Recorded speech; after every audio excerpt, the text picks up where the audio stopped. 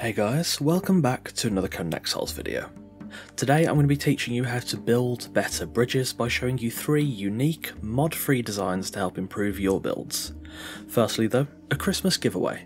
I'm giving away some Steam keys, specifically 2 codes for the base Conan Exiles game, 1 code for the Isle of Siptah, 1 for People of the Dragon DLC, and 1 for the Blood and Sand DLC, my 2 favourite DLCs of course. I'm running this giveaway from today, the 19th, until December the 24th. To enter, simply leave a comment below telling me your favourite place to build, either in the Exiled Lands or Siptah, and why. These codes are only for PC on the Steam platform, so please do bear that in mind before you enter.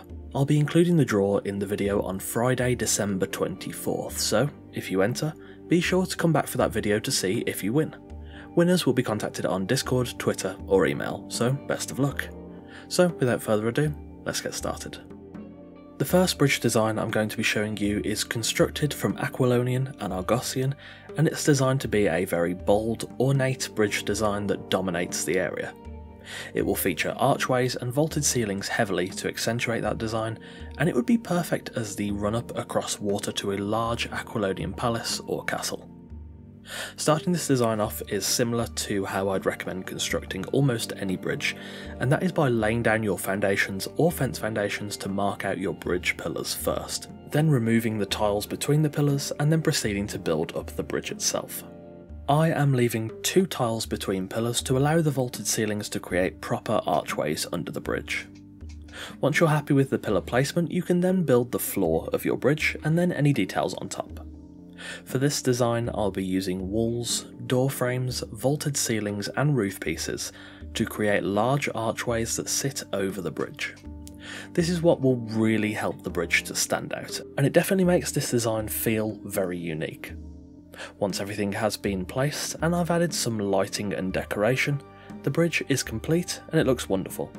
This could quite easily be a grand bridge design in an Aquilonian city, or it could simply be a large runway up to a grand palace. This is probably the most resource intensive design I have for you today, but it's worth it. It's a beautiful bridge that screams elegance and opulence.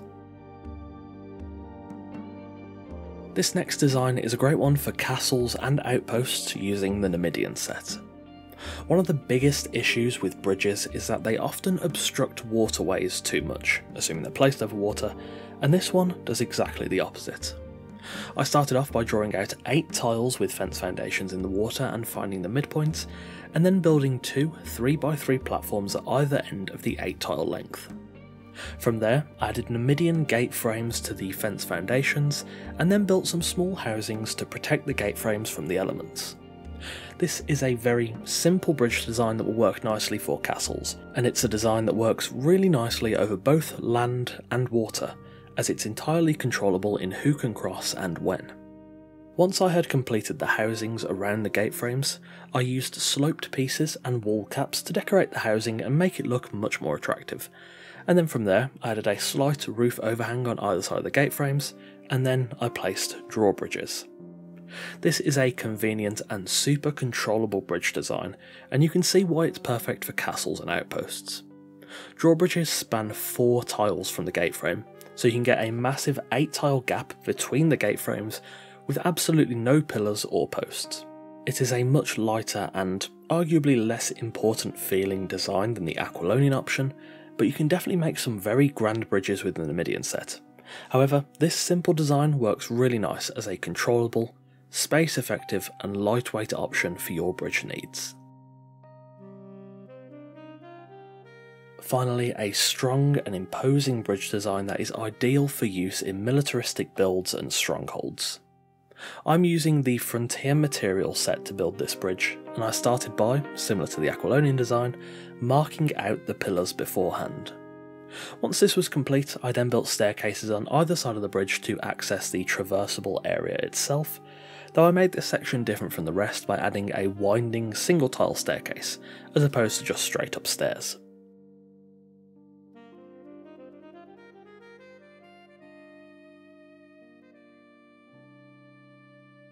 Once these platforms were complete, I then raised the pillars and placed the ceilings, creating an empty 1 tile buffer below the floor of the bridge to facilitate the roof pieces later on. You don't have to do this, but if you don't do this, you will 100% get these weird little tops of the roof pieces poking through the bridge, and I detest that, so we're not doing that today. Once that was complete, I then went ahead and added inverted sloping sides underneath the buffer tile between the pillars, and then I added in the aforementioned roof pieces. This is a similar concept to the Aquilonian bridge, but by instead using these triangle arches, it makes the bridge feel a bit stronger and more imposing, whereas the smoothed out circular arches from the vaulted ceilings, they look nice, but they definitely feel more intricate and elegant, something that wouldn't work nearly as well for this build. Once I'd finished the base of the bridge, I then added extra detail with frontier frames and roof pieces to create a sort of castle battlement style design atop the bridge, which I think works quite nicely. From there, I added sloping sides running opposite ways away from the centre of the bridge. I was originally going to use wall caps or crenellated walls, but the slope sides just work so much better for this design, and it definitely makes things feel a bit more imposing and violent. It also has some very nice parity with the triangular arches underneath the bridge. Once I finished that, I added some simple decoration with war banners and fenced off the braziers, and the final build design was complete. This is a strong and intimidating design that has quite a violent feeling about it, and again, it would be perfect for a militarised build or for a stronghold. And there we have it, 3 unique build designs to help you build better bridges. Thanks for watching. Bridges are deceptively difficult at times, and though I've probably only done a handful of them across my many builds, hopefully these designs will help you to make your own builds that much more interesting. Also, again, don't forget to leave a comment below for your chance to win one of 5 Conan Exiles Steam codes, either for the full game or the DLC. I'll be drawing the winners on Friday, the 24th of December.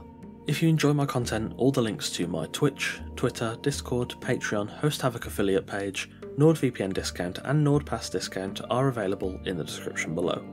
However, of course, you can simply just leave a like, a comment or subscribe. Any of those are very greatly appreciated. Patrons get a bunch of nice benefits, including sneak peeks of videos, your name in every video, custom made wallpapers in 1080p and 4K resolutions, full-size build blueprints, Discord roles and more. On that note, a massive thanks to our patrons Sadialot, Randar, Connor, Ivy, Torn, Coffeeman04 and Eagle Rose. As always, thanks for watching, take care, and I'll see you soon.